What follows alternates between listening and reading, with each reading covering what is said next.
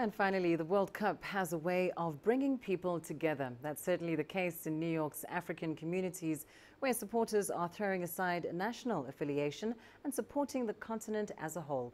CGTN's Nick Harper reports on the Senegalese and Nigerian fans who have something to celebrate.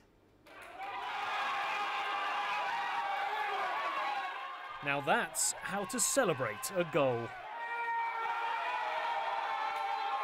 This is the passion and pride of the Senegalese fans, cheering their team on from afar.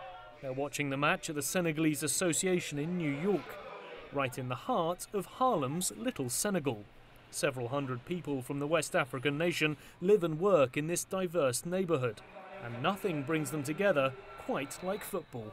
We are a football nation, and you go to the streets of Senegal and you'd see kids 5, 10 years old playing out in the streets, making the ball out of anything. It is exactly like Africa, or it is exactly like Senegal. So in New York, it is really like great for African people because everybody is living here. And in New York, you don't have to go far to find a football-loving African community.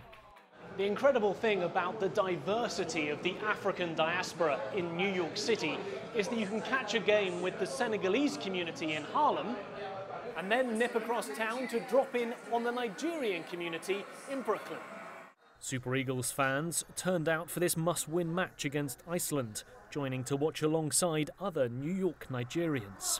Even if we don't like each other, when the Super Eagles are playing, everybody loves each other. Everybody loves each other. Far away from home, we're in Brooklyn, and then we can come together in the community to watch football. Like, everybody's here, not minding their ethnicity or anything. Football is something that unites everybody. But during World Cup games, even interviews can be interrupted.